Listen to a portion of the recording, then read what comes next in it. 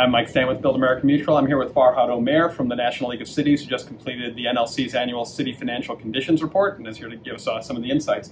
So thank you for doing this. It's not your first year working on the report, but your first year in charge of it, so congratulations on that. Were there any surprises? What stood out to you in this year's results? Sure.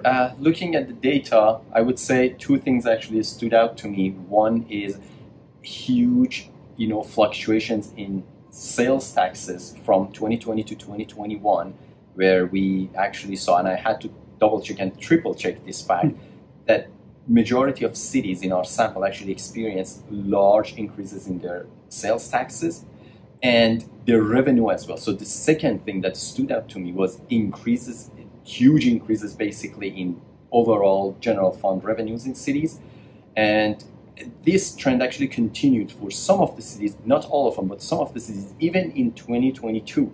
But to be fair, we only have access to budgeted numbers for 2022. It would be interesting to come back to this data next year and compare with audited 2022 and see if this trend actually is continuing. And it's interesting because that trend of growth actually predates kind of the recent wave of inflation. But you did a lot of work in normalizing to create those the analysis in constant dollars to set aside the effect of inflation. What did that show about how things are going now? So when we actually took inflation into account before doing that, when we looked at current inflation, current adjusted for inflation numbers, sales taxes overall on average actually showed 11.5% increase. But when we took actually inflation into account, it's only showing 4.5%, which is still, considerably speaking, compared to previous years, is still a huge jump in sales taxes year over year.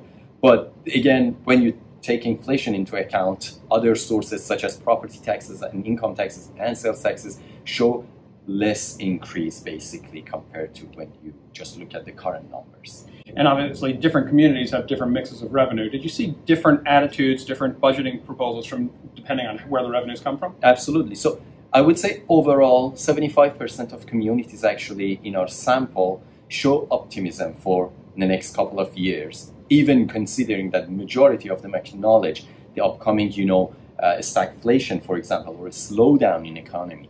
But that being said, government is different from another government. For example, based on their tax authority, governments that rely majority of their revenues on only one source, and that source being property taxes, seems to be less alerted about the future next couple of years and the slowdown of economy, because majority of, if not all of their resources come from a source that is not really affected by inflation that much. On the other hand, half of cities in the nation actually rely on sales taxes in addition to property taxes. For those governments, I would say they are a bit, at least this is the sentiment we received, that they are more concerned about the next couple of years and the potential slowdown in the economy, because sales taxes, unlike property taxes, get affected by inflation very much and very fast. And we heard some of that from the panel you held earlier today. You had representatives from Montana, Texas, and Virginia all talking about their approaches.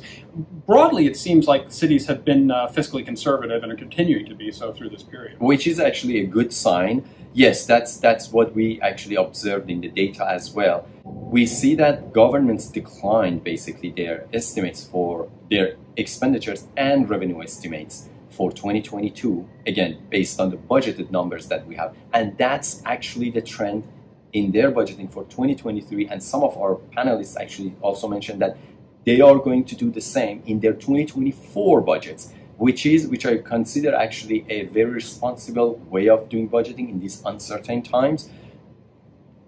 But it would be interesting to see how everything shakes out next year when we look at actually the audited 2022 numbers. Great, so we'll be back in a year to see that. Yes. The City Financial Conditions report is available on the NLC website. It'll also be available through links in BAM's social media feeds. Thanks for watching. Thank you for joining us. Thank you.